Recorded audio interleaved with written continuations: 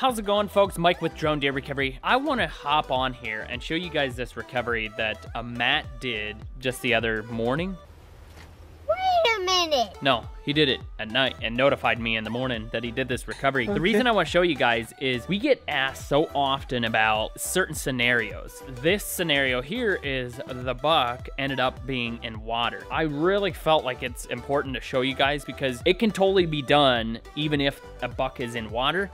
There's a lot of variables that go into it. One is how long has he been laying in water? Matt was able to get out there really quickly and look for this buck. He was able to go out here and they basically had looked all over the place, I think, where they thought because there was a river there, and then ended up, he was like, you know what, I gotta go check some of these small islands because he seen deer there, and so that's what he did. Went over there and was able to find this buck. But here's the recovery that Matt did using a thermal drone that you can get on dronedeerrecovery.com. He was able to find the buck laying in water. Check this out.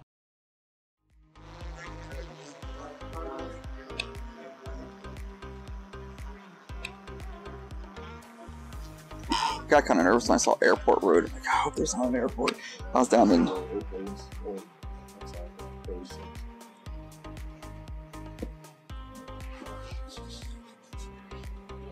you the altitude. Yes, I'm 281. Right. There's a touch. Yeah.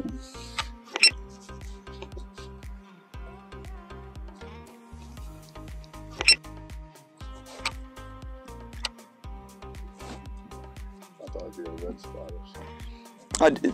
I do black. A different color palette. I seem to see the black better than I can the red. There's a deer running.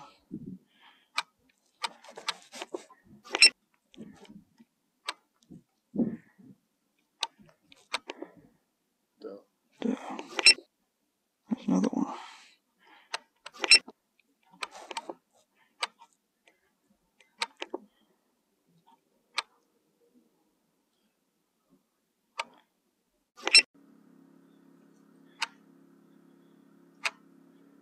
Make sure my lights on.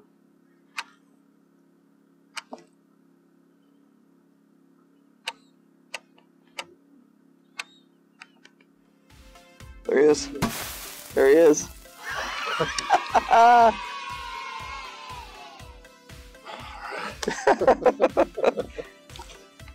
Oh, where the fuck is it? In the river. It's in the Yes. Alright. On the other side, right along the road.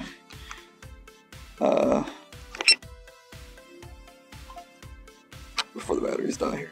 It's not the deer. But he's on a little island in the river.